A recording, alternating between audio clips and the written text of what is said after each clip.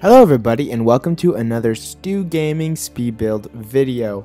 So if you're thinking that I was a little bit sporadic with the decorations and the build of this video, that's because I started this little bungalow in March of this year and it's now December and I'm finishing it. I placed it in the town of my current household and I completely forgot about it, and then I rewatched some of my videos that I hadn't put up on YouTube yet and noticed that this house still hadn't been finished. So originally it started as a budget home, like a starter home, and I was trying not to go over 20,000, but we all know that that is like basically impossible for me to do because I go with where my creativity lies, and that's in a higher priced budget.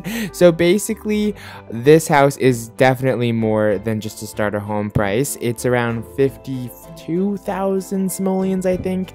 And also you'll see that I did change it as the expansion pack for Get Together came out. I have added and changed the exterior and interior, so that is why all the changes have occurred.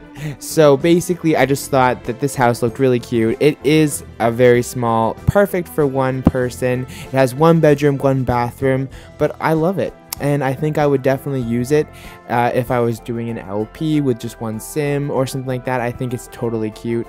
Also, one of my maybe elimination challenge contestants, or maybe even a Big Brother contestant, can move into this house, you know. So I think it's very nice, and I do like the way it turned out, and I hope you guys do too. Also, please feel free to recommend some suggestions on what kind of houses or places you want me to build. I'm trying to get into building community lots versus just houses because I do want to expand on the places that we can go and visit, but I just don't know how to do that. It's just really hard. So yeah, I'm going to try though, don't you worry. But I'd also love to hear your suggestions, your ideas, and how I can make my builds better, because ultimately I am trying to improve this skill.